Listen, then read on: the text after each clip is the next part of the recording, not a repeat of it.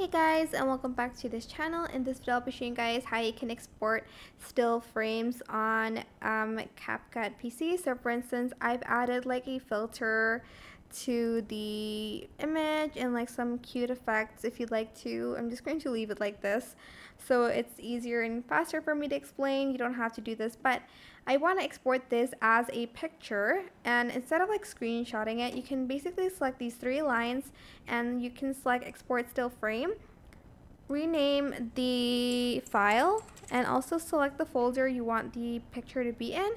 Select the resolution as well, and the format you have PNG and JPEG. Then if you want it to be imported in your media tab, make sure you have this enabled.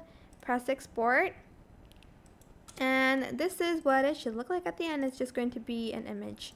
Hope this tutorial was helpful for you guys. Don't forget to like, comment, share, and also subscribe to this channel if you haven't done that already. If you have any questions, just leave it in the comment section down below, and I'll try my best to answer them all for you guys. And if you found this video helpful, please click the thanks button above the description box down below. Thank you so much for watching. Bye!